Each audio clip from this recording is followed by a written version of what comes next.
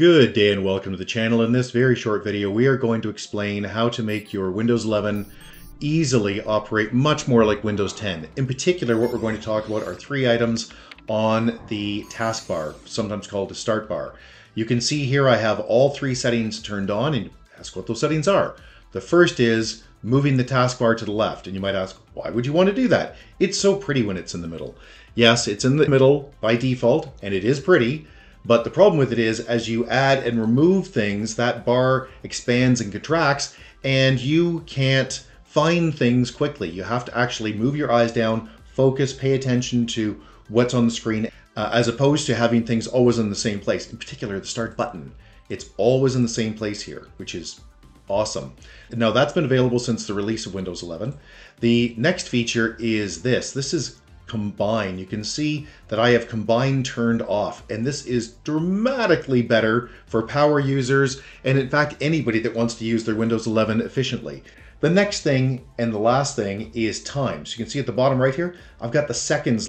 That feature came out in July or so of 2023. And so we'll show you all of these settings are in the same place. It's very easy to change, and this will get your machine looking like Windows 10 and acting like Windows 10. Just a note, the Combine feature at the bottom here doesn't come out until the fall. We're running, I believe it is Windows 11 2023, yeah, version 23H2, so that's half 2 as in the fall. So if yours doesn't have this yet, it will. So let's go through and show you where the settings are. Right click anywhere on the taskbar in a blank space and select Taskbar Settings. Scroll down so that you can see taskbar behaviors. Let's change this back to the Windows 11 default, and then we'll change it to what I like, which is the Windows 10 look and operation. So I'm going to set the taskbar alignment back to center.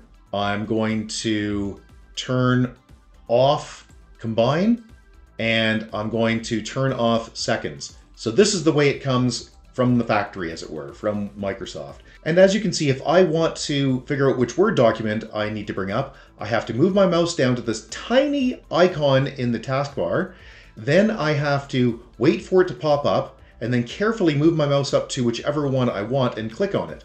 That's a pain. So let's turn it back. First thing I'm going to do is set it to the left. And in this way, the start button will always be in the same place, as will the other programs that I have pinned. The next thing is to turn off Combine. So combine taskbar buttons and hide labels. No, not always, never, ever.